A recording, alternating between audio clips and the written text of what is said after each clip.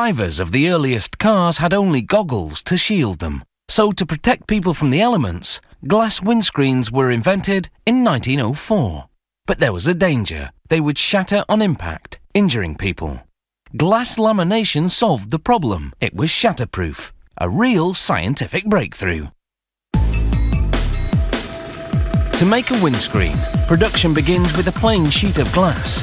An automated plotter moves a cutting wheel over it and the wheel scores the glass.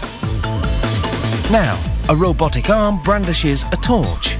It moves along the scoreline and the thermal shock completes the cut. It's the best way to cut cleanly through glass. Next, a robot picks up the cut piece of glass and transfers it to the next station, where it pushes the glass against a series of sanding belts. This takes off the sharp edges. It's called seaming. Now, a conveyor belt takes the glass through some soapy water to clean it up. Then nozzles spray the glass with a mix of talcum powder and water. This will prevent it from sticking to a second sheet of glass. A robot now sets that second piece of glass on top of the freshly sprayed one. The two sheets are layered for processing, but will be pulled apart later.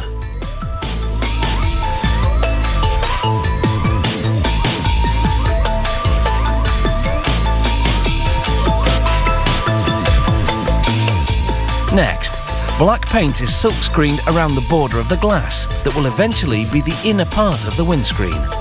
Then, automated arms carry the glass to a station where samples are inspected visually. After that, rollers transfer the glass to automatic squaring pucks, which position them. And then a robot lifts the sheets and carries them to 4 metal pins. The pins recede and the glass falls onto a bending iron. The iron is in the shape of a specific windscreen. The conveyor takes the bending iron with the 2 glass sheets into an oven called a bending layer. The layer heats the glass sheets to 750 degrees Celsius, causing the glass to sink into the shape of the bending iron. Then the glass goes through a slow cooling cycle to toughen the new shape. Next, a robot picks up a sheet of vinyl cut in the shape of a windscreen. It takes the vinyl sheet to one of the newly shaped pieces of glass, just separated from the other piece. Then another robot lowers the other identical piece of glass onto the vinyl. And that's the formula for glass lamination. 2 layers of glass with a piece of vinyl between them. In the event of an accident, the windscreen will fracture but not shatter because the vinyl will hold most of the broken glass together. But at this point, there's no clear view through that milky white vinyl. That's why the windscreen is headed to a machine called a nipper. The nipper presses the windscreen between a series of rubber rollers, squeezing out air pockets in it. As the air is removed, the view through the vinyl becomes clearer. Now, squaring pucks position the windscreen and a robot sticks brackets for the rear-view mirror onto it. This big blue chamber is an autoclave. It's like a pressure cooker.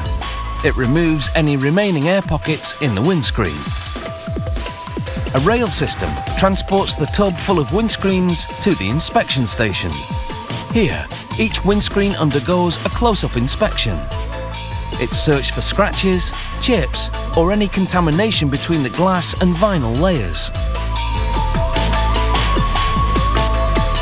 Now, a 2¼ kilogram steel ball is placed into a pulley system that raises it 4 meters high.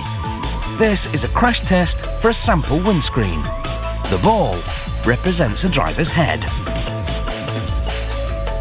The ball hits the glass but doesn't go through, which means the windscreen has passed this safety test. Now the windscreen is viewed through polarized light, which reveals stress defects. Once it's decided that everything looks good, the windscreen is ready for the road. And the view from the driver's seat is now as clear as glass.